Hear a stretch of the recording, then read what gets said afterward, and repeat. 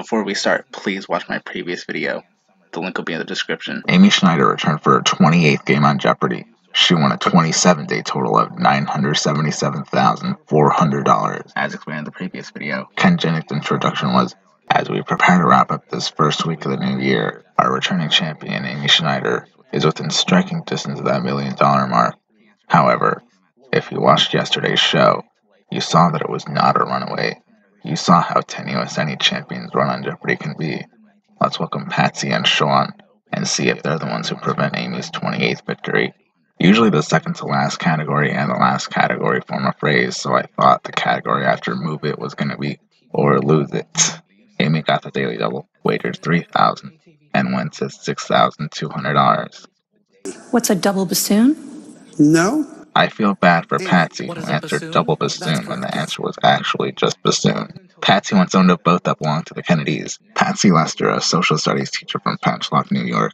Her family had a historic possession. What was it? Patsy answers, right, so I come from a very big family. I have 7 brothers and sisters, and my dad needed a big boat for all of us, so he's able to get his antique wooden commuter boat in 1970, and it was great because we can all fit in it, and we could sail all over the place, the Great South Bay, but it had belonged to the Kennedys before my dad got it, and actually there are 3 pictures of JFK and Jackie on it up in the Hyannis airport, and we even have a chart that had a little bit of his handwriting on it. Ken asked, wow, do you still have the Kennedy boat? Or Pat unfortunately answered, no, it's because it was so big and wooden and difficult to maintain. My parents sold it, and it was actually bought by some collector, and I saw it recently sailing on Lake Como, beautifully restored, so wow, Ken says in surprise before Patsy concludes. It's in Italy now. I also didn't notice this until I was about to upload this. She's a social studies teacher, and one of the possessions her family owned was from a historical figure. Talk about serendipity. That's the really funny thing, is that I've been noting a lot of funny coincidences, and I guess this is another one. The students are really looking at Patsy as a teacher. She seems really nice. Amy's anecdote was about a word that was hilariously and coincidentally wrong for her. Amy Schneider, our returning champion, obviously we've seen on the show, you have an impressive vocabulary, but in high school you had an upsetting discovery about your own vocabulary. She goes on to explain, yeah, well, there was a word to always seen around. Yeah, well, there was a word I'd always seen around. That was like the word to misel. It's to confuse somebody, that sort of thing. One day in high school, I was reading a book and thought to myself, boy, I've only ever seen that in the past tense. And I realized that it had been the word misled my whole life. Ken jokes, he had been misled about the word misled. As he jokes, Amy continues, yeah, I'd been misled by it. Ken concludes, well, you're doing well now, you're in the lead. 1 fish, 2 fish, red fish, blue fish, black fish, blue fish, this fish, new fish. I'm surprised Ken didn't say, I'm out of breath. It's January, why is it asking about the Grinch? Patsy ended the first round winning $1,400. Sean was in third place at $1,000, and Amy was in the lead at $14,800. One of the categories is awards and honors. On the day Amy could potentially exceed $1 million. I'm pretty sure I made the same comment on one of Henry He's wins. Sean started Double Jeopardy immediately getting a daily double. He risked $2,000, unfortunately answered wrong, and went down to negative $1,000. I knew Amy would answer the Wicked Witch of the West Wing. He got both daily doubles. Sean got both daily doubles in Double Jeopardy. He bet $590, answered right, and went from $600 to $1,190. The Nobel Prizes are awarded in 6 categories, including this one for which Louise Glick won in 2020. Ken pronounces it Glick. I thought it was Gluck or Gluck. I found it interesting there was no umlaut over the U. There were a lot of questions in Double Jeopardy that were left unanswered, a bit more difficult than usual.